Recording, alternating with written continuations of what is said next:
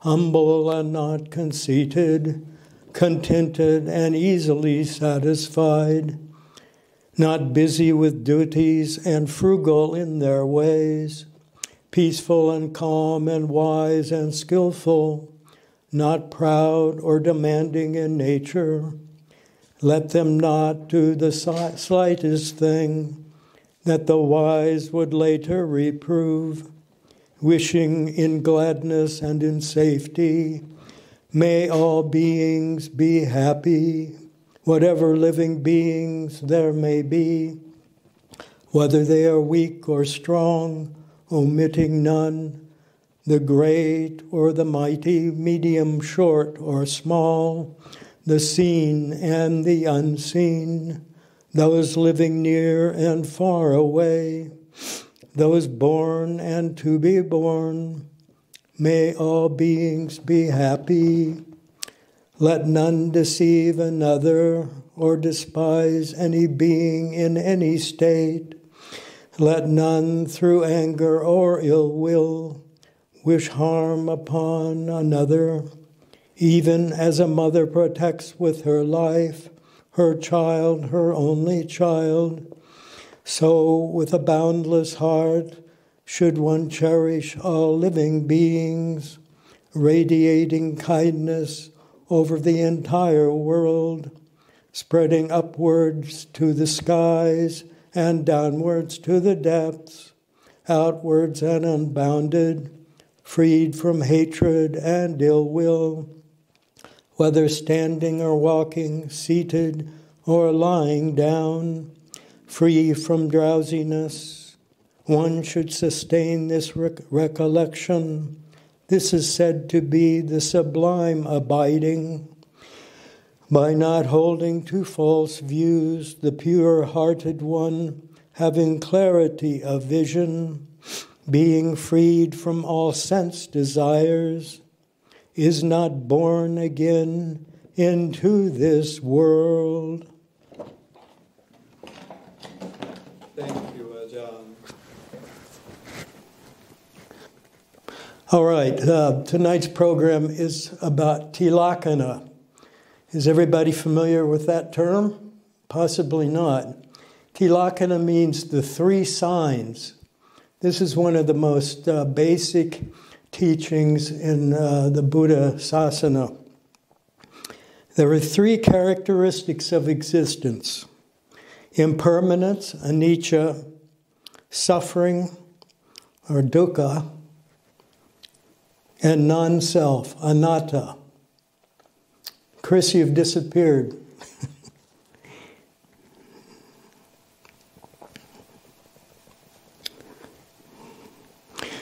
That all for... John, I'm still with you. Yes, okay. Yes, I can hear you. Yeah, that all formations are impermanent, that all formations are subject to suffering, and that everything is without a self. Therefore, and I'll read the khandas here, therefore, whatever there is of corporality, feeling, perception, mental formations, and consciousness, of all these things one should understand according to reality and to true wisdom. This does not belong to me. This is not I. This is not am I. Not is this my ego. This is not my ego.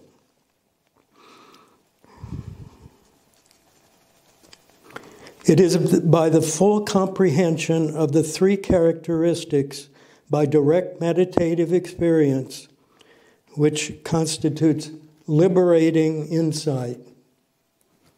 And so this is why I've picked this as our meditation subject. So to go on,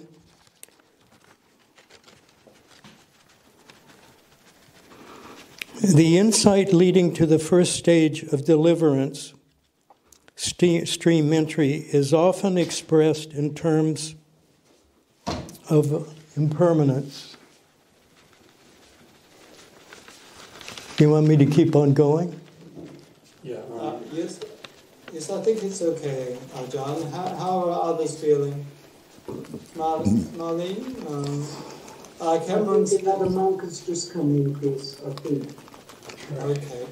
Can you try speaking up? Okay, yes. The insight leading to the first stage of deliverance, stream entry, is often expressed in terms of impermanence.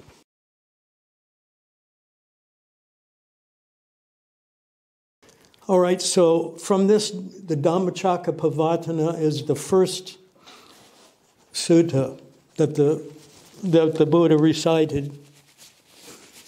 This comes from that. Whatever is subject to origination is subject to cessation. And this is the route to, is often considered the route to Sotapanna.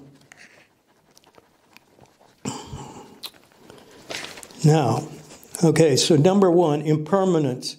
From impermanence, suffering and non-self, the two others, are derived. So all formations are impermanent. The 5 aggregates, which I just read before, the 12 personal and external sense bases, the ayatana, and only nibbana, which is unconditioned and not a formation, is permanent. Only nibbana.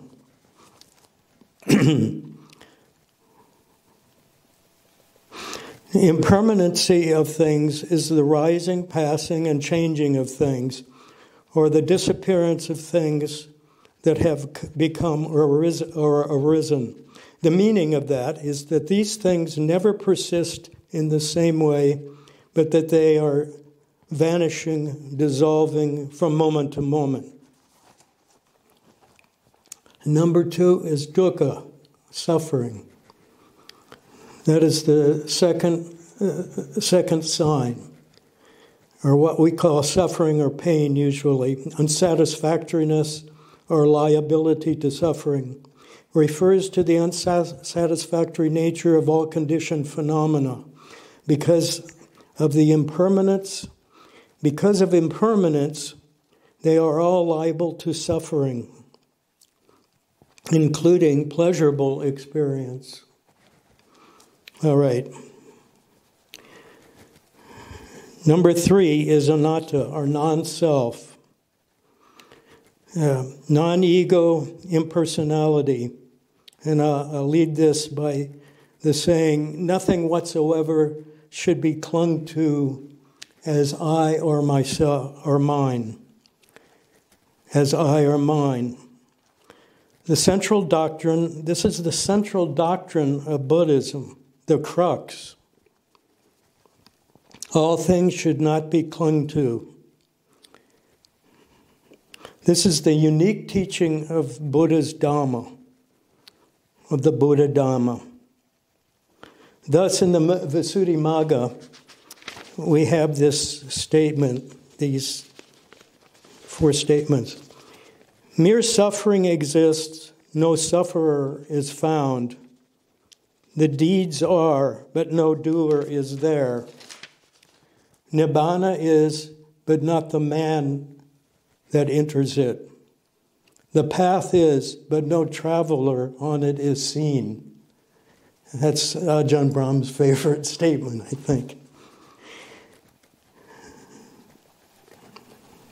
Now, these 3 signs that I just named were given by the Buddha to monks as subjects for meditation in the scriptures. And he gave to each monk who asked him one of these. And he looked back and saw in his psychic vision that in the past, that each one of them in his past life was very good at one of these. And so he gave them first anicca, second dukkha, and third anatta. He gave each one a different one because that person excelled at that particular meditation.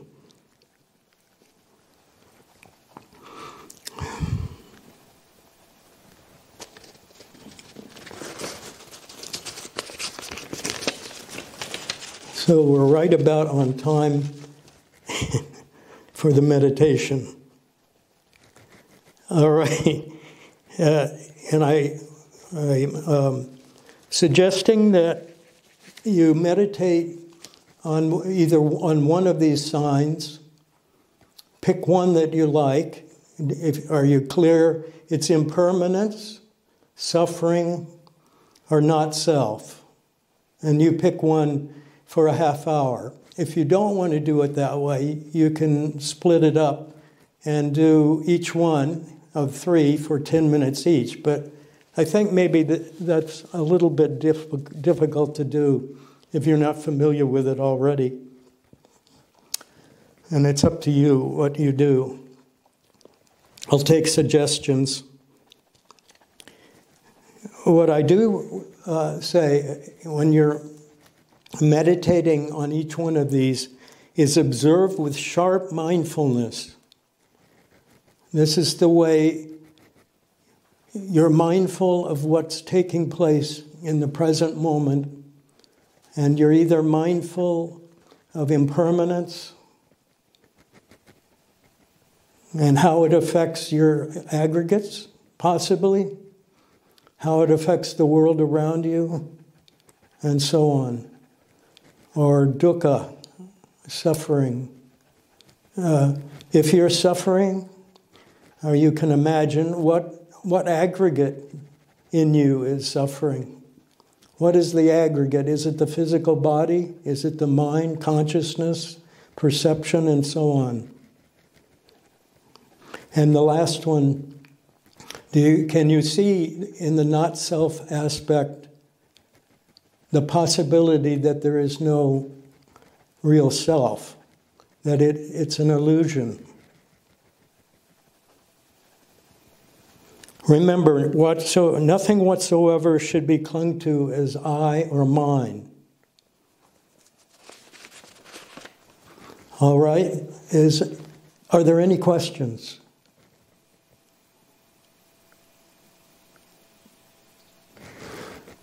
Can I clarify this at all?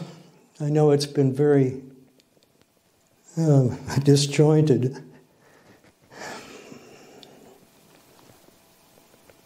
Can everyone, does everyone feel that they can go ahead and do this meditation on one of the signs?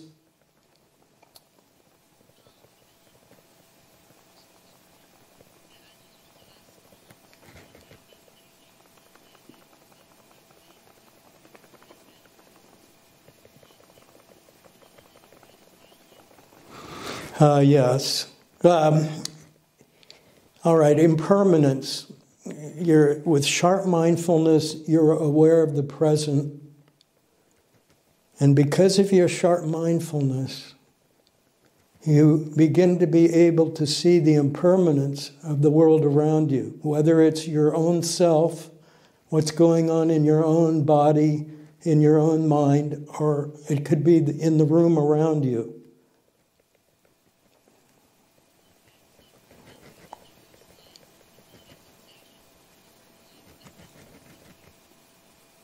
Yes, but what you've actually chosen is impermanence as the subject. That's the subject that, for instance, that the Buddha gave a monk. Impermanence was the subject, the meditation subject. Okay? Oops.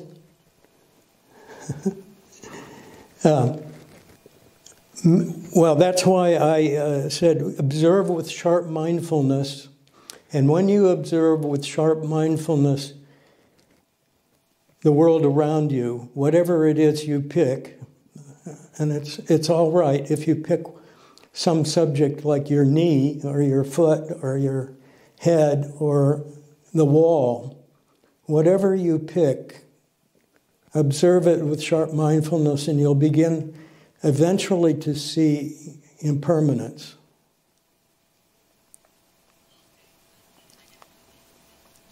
Yeah, thank you. Anything else?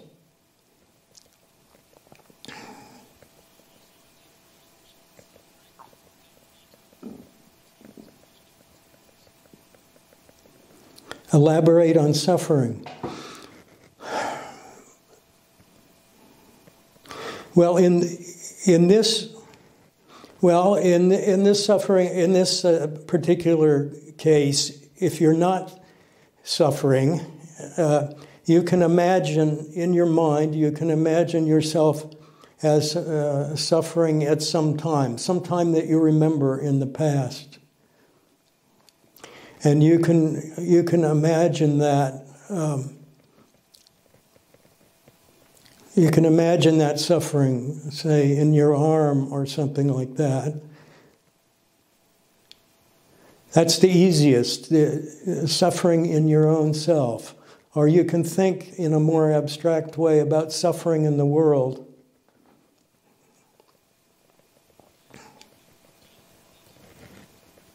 Yes.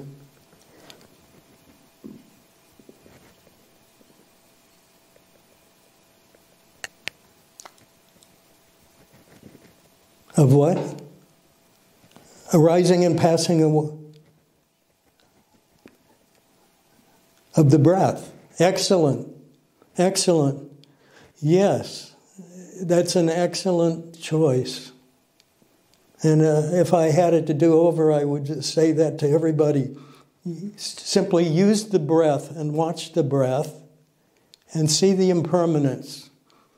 Or if there is some kind of suffering involved while you're watching the breath, you can turn your attention to that.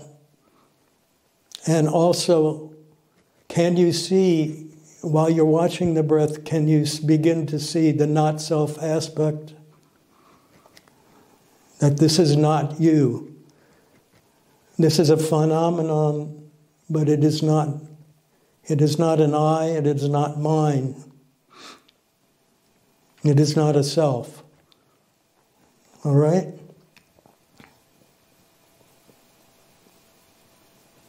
All right. Now you can meditate the way those monks meditated. All right, is everybody okay?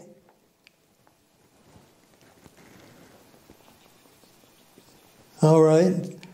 So we'll start at 7:36 by mine, and I'll go until 6 past 8 by my watch clock. All right, Chris? All right. Thank you. And we'll start.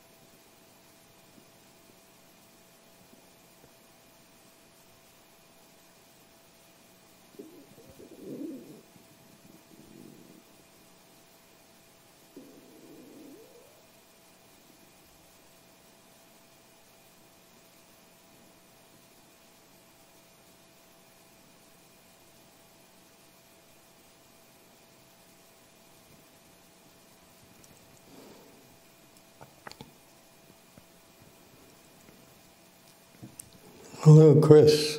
I think we've come to the end of the session, the meditation session, on my clock. All right.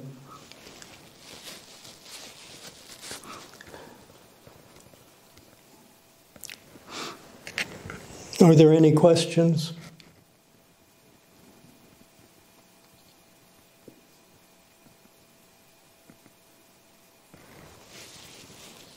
Oh.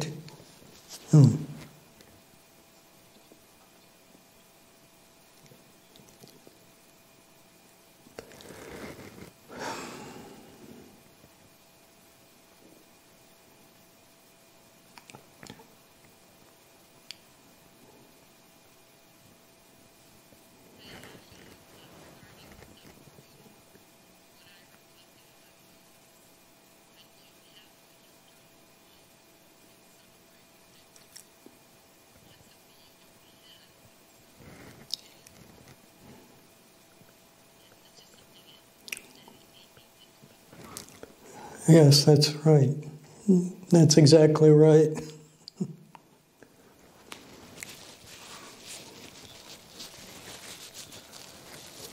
Yeah.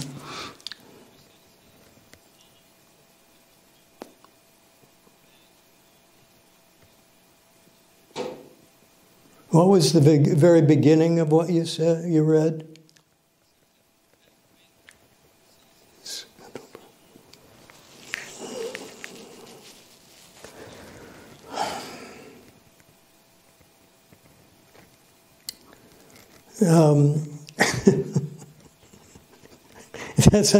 That's a rather hard question.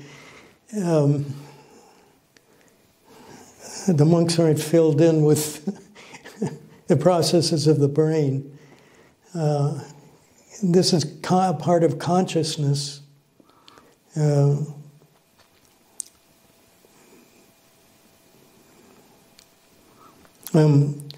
Everything about us changes from second to second, and yet we maintain a memory of it all the way back to our childhood.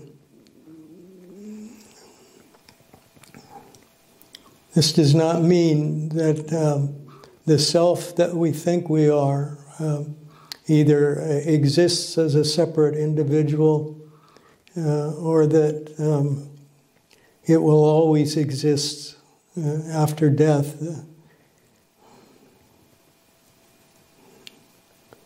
These are processes, phenomena of nature. And so how it works, how memory works and so on, I don't know. I wouldn't begin to try to explain that because I really don't know anything about it, neurology and so on. I'm sorry if I haven't given a very good answer to the question, but this is part of nature, and we have memory. We have memory that goes all the way back as far as we can remember. All right? I'm sorry I can't give you a better explanation of it.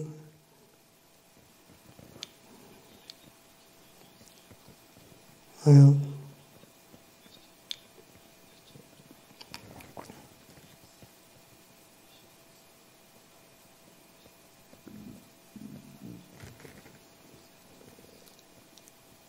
I mean, in general, acceptance for things that we don't want.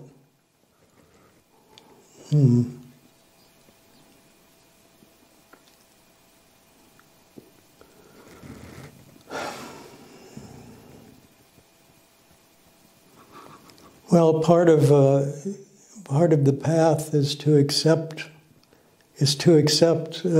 things that you don't want and things that you do want. That's part of a meditative existence.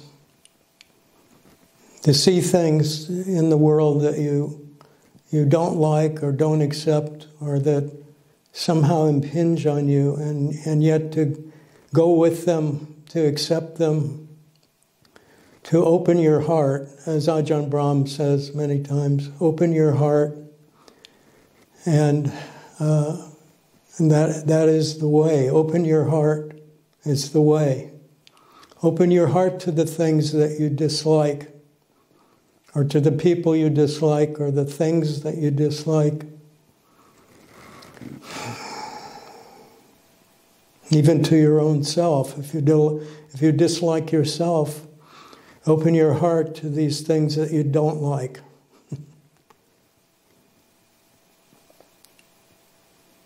Let my heart be open and the way be made clear. And if you haven't read Ajahn Brahm's books in which he talks about opening your heart, I suggest getting one.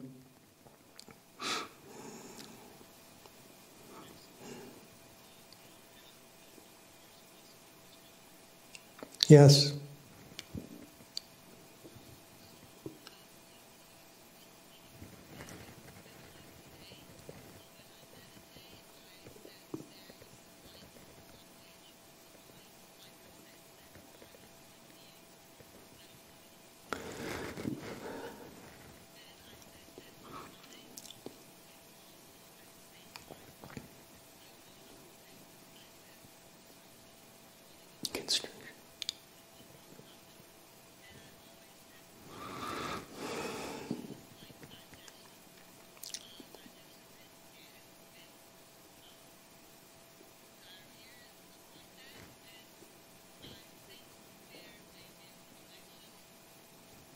Okay.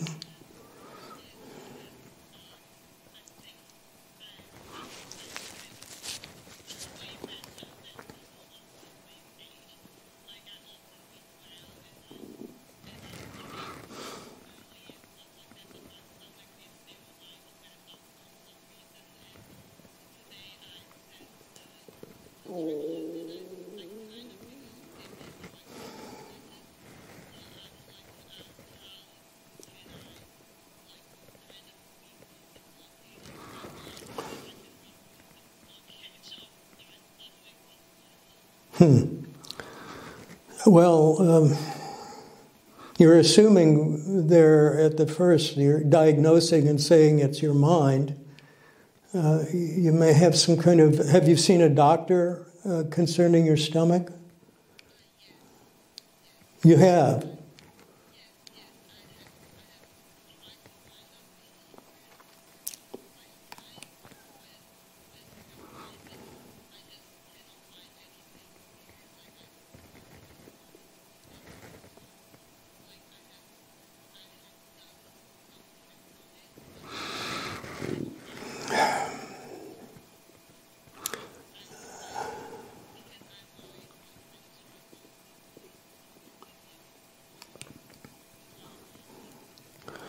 Oh, thank you. I'm sorry I don't have an immediate response for how to cure your stomach problems, but I have the same stomach problems you have, so I sympathize greatly with you. I can recommend Metamucil, and Metamucil, it's psyllium husk, and you pour it in water. And you swish it around and drink it at least once a day. Metamucil. It works. And yes, I'm being serious. That's the best I can do. I don't know if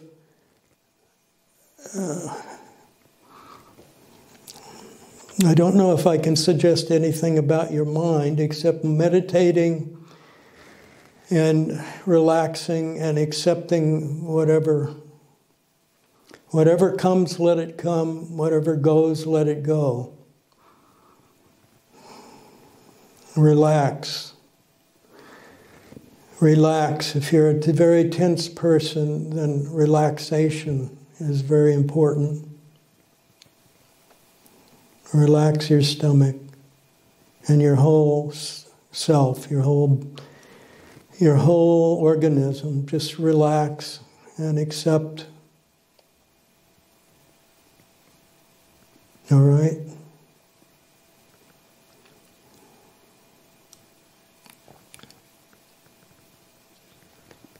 Yes.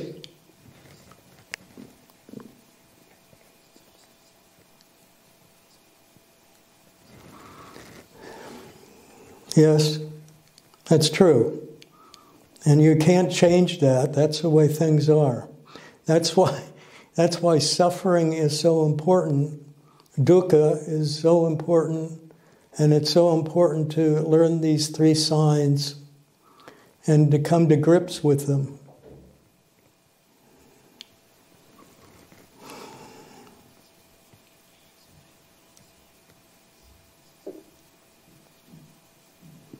You want me to explain the non-self?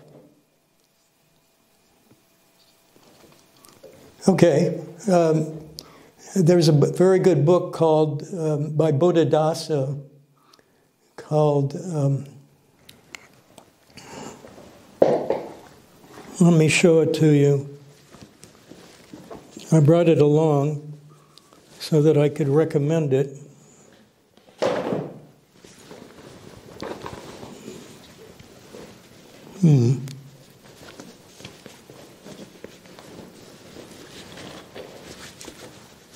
And now I can't find it.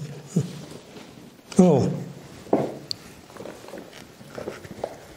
Heartwood of the Bodhi tree. Has anybody heard of this before? If you want to understand non-self, it's also called sunya, which means the void. This is called Heartwood of the Bodhi tree, and Buddhadasa was playing around a bit. The comical part of that is, in a way, is that the Bodhi tree has no heartwood. It's like a banana tree. There is no strong hard wood inside. But what there is in the Bodhi tree, this is the Buddha tree, ficus, the ficus tree. What is inside is void. And that is the key word, V-O-I-D, void. And void in this terminology means non-self. In the Buddha's Dhamma, void means non-self. In Theravada Buddhism, not Mahayana. I'm not talking about Mahayana now. In Theravada Buddhism, the void means non-self, or no self. And I would recommend getting this book, Heartwood of the Bodhi Tree. It's a few years old, but it's certainly worth looking into if you've never heard of it or never seen it before. Buddhadasa. Buddhadasa. Buddhadasa Bhikkhu. And you'll have a wealth of explanations and explanations of what non-self means and how important it is and why it is, as I said before, the crux of Buddhism, of the Buddha Dhamma. The very crux is non-self. And the term that's used is sunya. Sunya means void. Sunyata means voidness. Sunyata means voidness.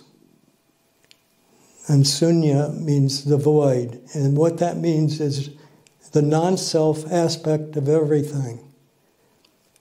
Everything, even nibbana, has no self. Even nibbana. So I hope that helps.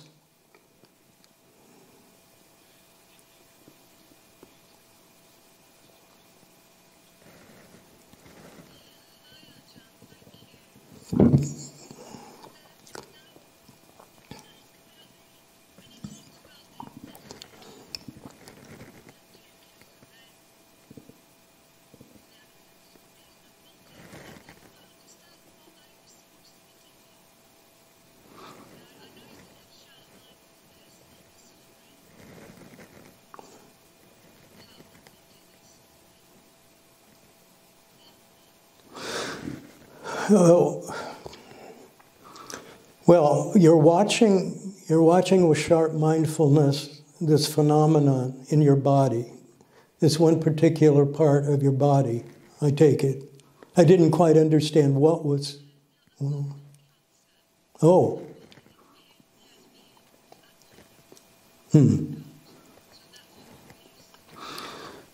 Yes, and if you watch it, you'll see that it varies and changes.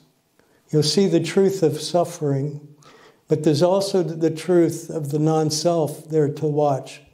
That you cannot take anything whatsoever as being I or mine. That's what you do. That's what you should do in your case, in particular.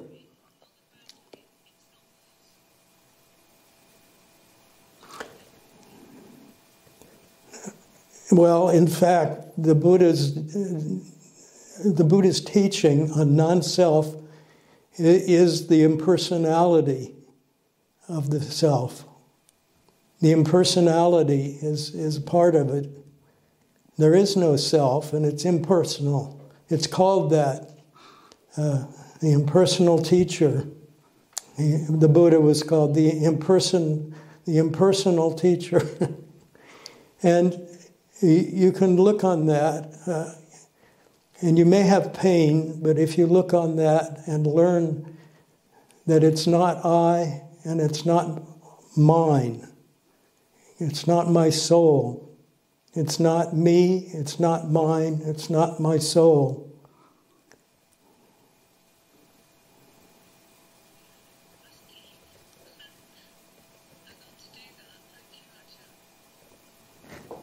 Thank you.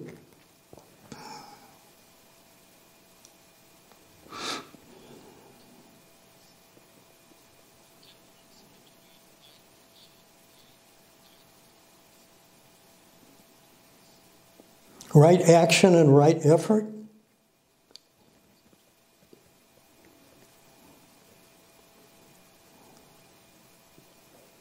Right action and right effort.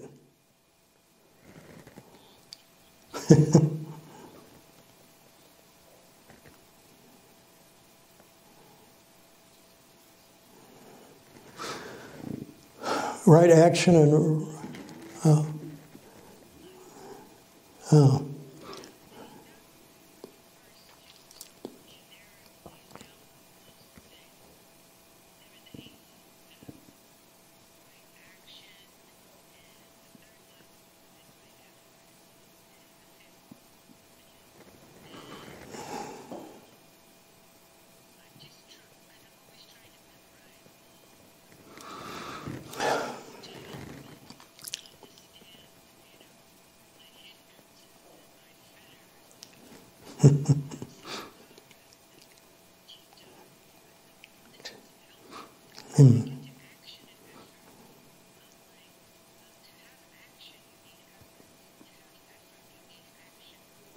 Well, it's just a matter of terminology, and the two are different.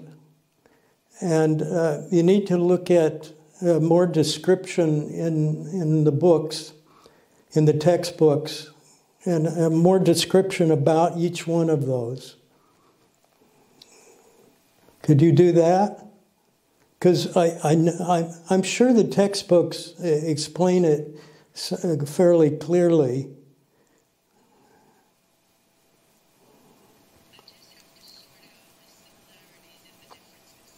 Well, it's just in this case, it's just a matter of two words that happen to be similar, but the effort and action are two different things. I mean, there can be some action to effort. I recommend looking in the textbooks.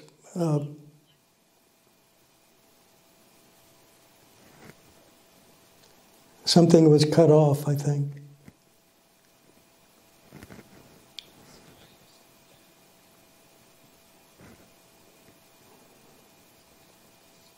Okay.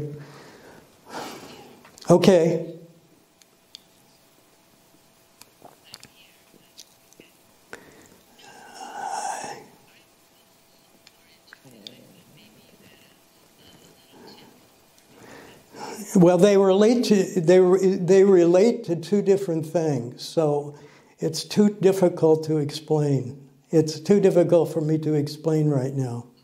I'm sorry. I'm defeated.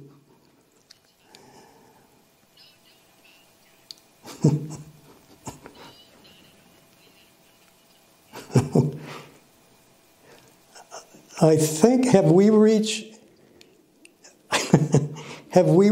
the end?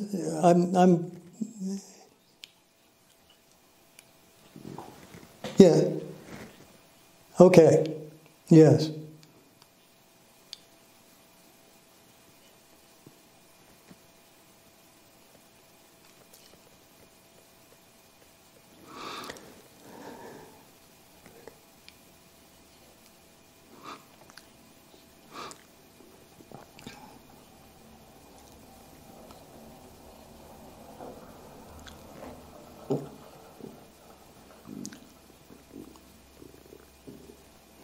Yes, that's good.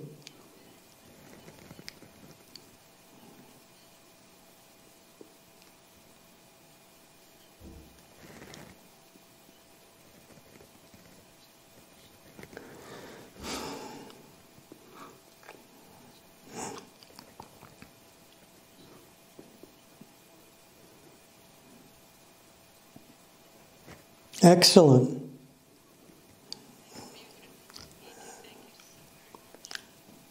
I hope that helps.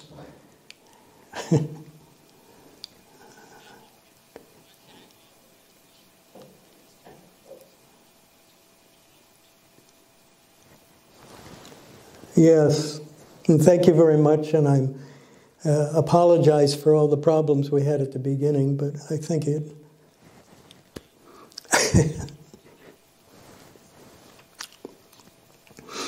Well, it was certainly worth it. Okay. And this is the blessing. Sabe Buddha Bala Pata Pacheka Nang Chayang Balang Arahatanang Tatenjena Rakang Bandami Sabaso.